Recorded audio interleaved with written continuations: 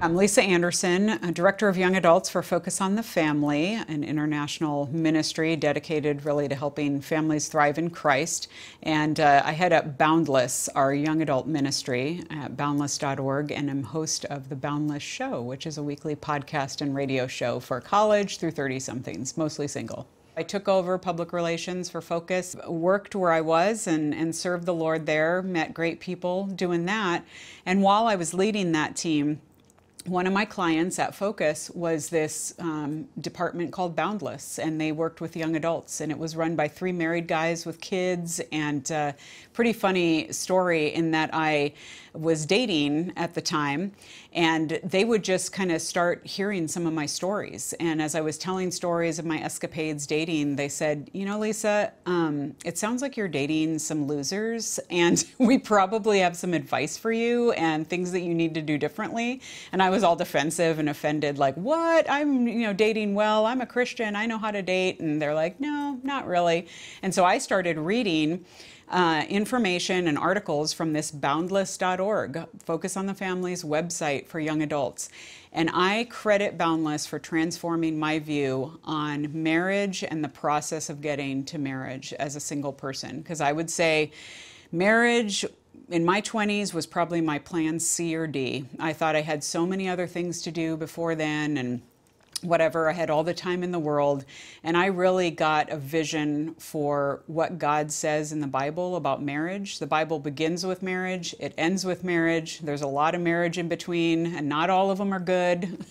And so it was really a lesson to me to say, what does God honor about this? Hebrews 13:4 says marriage is to be honored by all, and that includes single people. And so for me, it was a very big conviction to realize that I had not honored marriage in the way I was pursuing my own life. And so not long after that, as I was talking to these guys, they said, Lisa, we are thinking of starting a podcast, and you're single and like to talk. Do you want to host it? And I'm like, sure, I'll give it a try. And sure enough, God used it, and that was 10 years ago, and I've been hosting the show since then. Here I am, I lead a ministry for young adults. I talk about relationships all the time.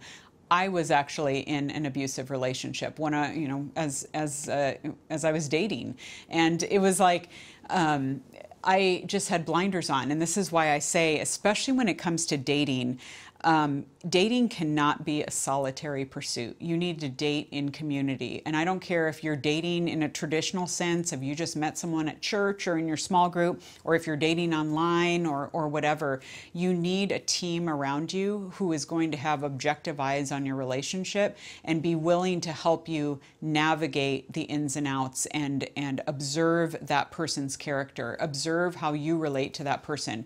Because I'll be honest, you start dating and you get kind of crazy, and it's I don't know, it's something like takes over you, and you think, here I am, if I were to assess all personality tests, I am the highest thinker on all of them. And so I think, I'm super rational, I can handle this, I'm going to look at this super objectively. Nope, I start dating and I just get crazy, and I'm just way into this guy, and I lose all sense of just normal common sense. And so I've realized, even in retrospect, that I need people around me. In fact, one of the pieces of advice I give to young adults is to say, if you're going to get into a relationship, you pick 3 people in your life who have their heads on straight, who love you, who are godly, who have great wisdom, and you tell them that they are going to speak into your dating relationship. And if all 3 of them together agree that the person you're dating is not good for you, you will cut it off, no questions asked. I think a lot of young adults need to hear, even beginning in their teenage years for sure, what is the purpose of dating? And really the purpose of dating is to find a great mate.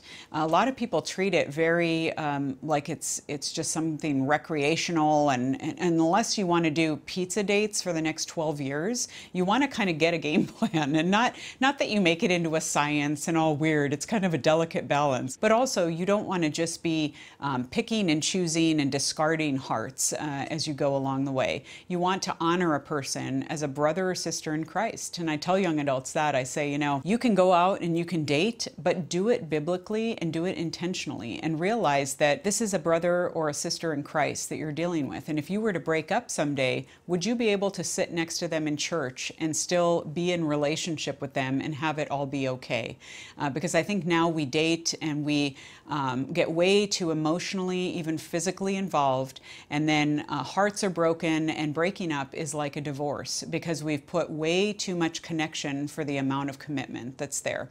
And so I always say, you need to be in a position where you can part ways. You can say you have left that person in a better spot than when you started dating them. You have poured into their life and honored them in a way that you can both kind of go your own way and realize, hey, it didn't work out, but that's totally okay.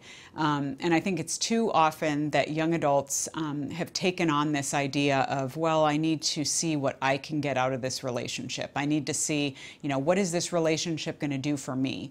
Movies messed us up because they told us that, we need someone to complete us. And the only person that can complete us is Jesus Christ. And so as long as we're looking to other people to solve our heart problems, to solve our identity problems, our wounds, we're going to be met with failure. We have to understand who God is and who He says we are, and then we can be whole and move into a relationship that ultimately is going to be stronger. But if we're looking for someone to fill in all the holes and all the things that we're looking for, we're going to find ourselves failing in that respect. So I have a lot of young adults tell me, okay, Lisa, give me the blueprint. Like, what do I need to know? What are the mistakes I have to avoid in dating? And I always say, well, there are a number of mistakes you can make, and I've made a lot of them. But I actually wrote in my book, The Dating Manifesto, a chapter that I titled 5 Reasons Your Love Life's a Disaster or Doesn't Exist. And they're kind of like the 5 big offenders that I see among single adults. The first one is this idea of you're searching for the one. We hear in culture this idea of I just need to find the one, I need to find my soulmate. And really, do soulmates exist? I mean, it's not even a biblical concept. And so I tell folks, this is actually pretty bogus overall, because where do you see in Scripture? You see people like going to wells to find their mates. You see people using other people to find their mates. You see people killing for mates. We don't recommend that, obviously, at Boundless, but never do we just do the stars align and you find this person that's the one person in the world meant for you. And I think what it does is it sets young adults up for 2 problems.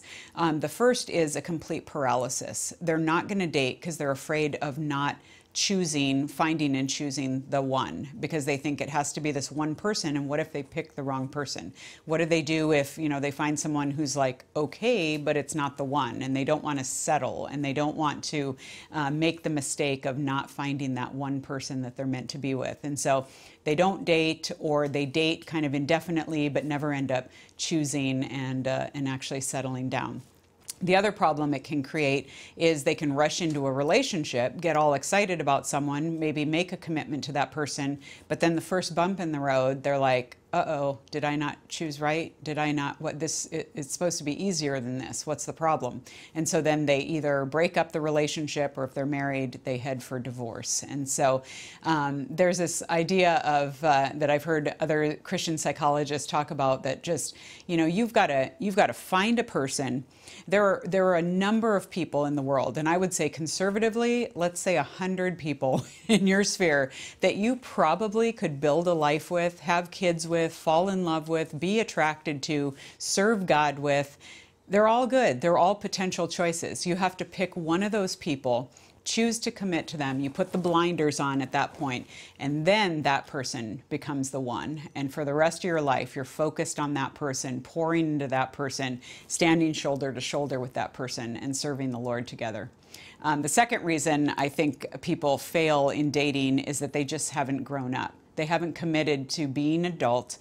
Dating is for adults. It's not for kids. And so, so many young adults are not in a position to take a relationship the distance, to take it to the finish line. I tell young adults, work on yourself and become that person that would be the person you would want to marry. You need to get healthy first and move there. If you are saddled in outrageous debt, you probably need to be working on that, or at least concurrently be working on that. So be a grown-up, get your life together, trust God in the process, become healthy, and be in a position to date and then to marry. The third reason is people just aren't dating. And that sounds just so ridiculous and so assumptive. But the fact is, we just are sitting around in churches and in singles groups, and everyone's sitting shoulder to shoulder, but it's like a junior high class. No one is willing to actually step out, take a risk, and say, you know what, I think you're a really interesting person and I'd love to get to know you more. Would you be willing to do dinner, or would you be willing to do coffee? We're doing all this weird junior high action of, can you go ask her if maybe she might ever like me and be, and it's like, what are we doing, passing notes? I mean, for Pete's sake. So we're just not dating, and you have to be willing, guys especially. I'm a big fan of guys taking leadership in this area. Put your cards on the table. The worst you can do is be rejected, but you want to know. If a girl's not interested, you don't want to be asking that question or wondering for 8, 9 years. Just put it out there. Guys who take risks are the ones who are going to know sooner rather than later, and the girls who recognize that, you're going to set yourself apart from 80% of the guys who are out there who are just hiding in the shadows, unwilling to take a risk. So be willing to date. And ladies, be willing to respond. Give a guy a chance. You don't have to commit to marrying him. You're doing coffee with him. So I have so many women who'll say to me, well, I just want to marry like a John Piper or a Francis Chan. And I'm like, well, first of all, they are already married and they are not options for you. Secondly, they were not John Piper and Francis Chan when they were 22 years old. They were probably just some kind of like jerky guys who were growing up, figuring things out, and they had to mature into adulthood. So ladies, give guys a chance. Another reason that folks are having trouble with dating is they are stuck in a friend relationship.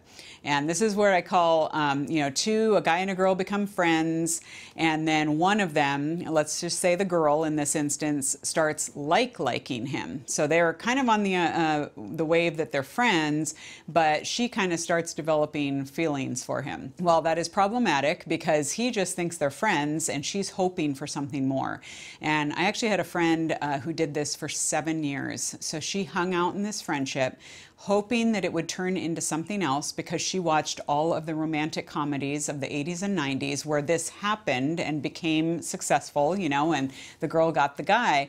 But then somewhere down the road, the guy is like, hey, what do you think about Rachel? And she's like, what about Rachel? And he's like, well, I'm thinking of asking her out. And then all of a sudden, it's like a tear fest. It involves like 5 pints of Ben and Jerry's, because she's devastated that she basically gave up all that time and commitment for a guy who never had the intention of asking her out. And that's where I say, you have to protect your heart. You have to be in a spot where, he's willing and he's able to ask you out if he wants to, but if he doesn't, you can't be giving up all your time and attention to him. I mean, I know girls who are talking to guys, they're available to them. They're providing emotional support. They're providing companionship. They're providing, I've known girls that have done a guy's laundry or have helped him decorate his apartment because they just think, if I just prove that I'm this amazing girl, he's going to wake up and see what's right in front of him. And it doesn't happen that way, and so they end up being devastated by that. And then the fifth reason that I see with folks is that their dating is just kind of directionless. So we talked about they're not dating. Well, then they may be dating, but it's directionless. And this is where I would say and call out the 12-year relationships that are just kind of humming along at a steady pace. Maybe they have developed a lot of connection. Now she's friends with his mom and she spends holidays with him, and but they just have not defined the relationship in a way that kind of establishes where both of their hearts are and where this relationship is going.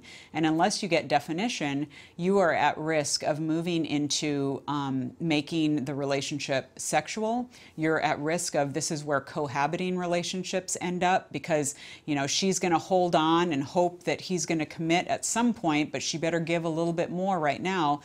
Meanwhile, he's kind of just getting what he wants, and so it's okay. And it happens with women too. And so this is a relationship should always be moving towards marriage if it's meant to be, because ultimately that's the relationship that a dating relationship should move towards. And so if it's not, you have to sit, both people have to take a step back and say, where is this going? If it's not going anywhere, it's time to take a break or break the relationship off entirely, to give both parties objective eyes on the situation and the ability to discern whether or not to move forward. We really exist to encourage young adults in their season of transition, which, you know, young adults in their 20s are making some of the biggest decisions of their lives, whether education, career, understand what it means to live out a biblical worldview, date with purpose. And so we're really empowering them to take ownership of their faith and move forward with confidence. God is love, and love comes from God. In 1 John, the Bible tells us that God is not only all-loving, but that He actually is love itself. The heart of the Parent Compass television show is to bring the transforming love of God to families everywhere. In every Parent Compass episode, true stories reveal family struggles and how their lives were radically changed by the love of God. Parent Compass, an award-winning television series, is completely funded by people like you. If you have been touched by God and you want to share God's love to others, would you please pass it on? Jesus tells us to go into all the world and to tell about Him. With your donation, you allow us to take this television show into many different nations and in many different languages, free of charge. And a portion of your donation goes to Parent Compass Outreach to feed starving children. Your gift does so much. To make your tax-deductible gift, go to parentcompass.tv/donate. That's parentcompass.tv/donate. And thank you for sending love and hope around the world.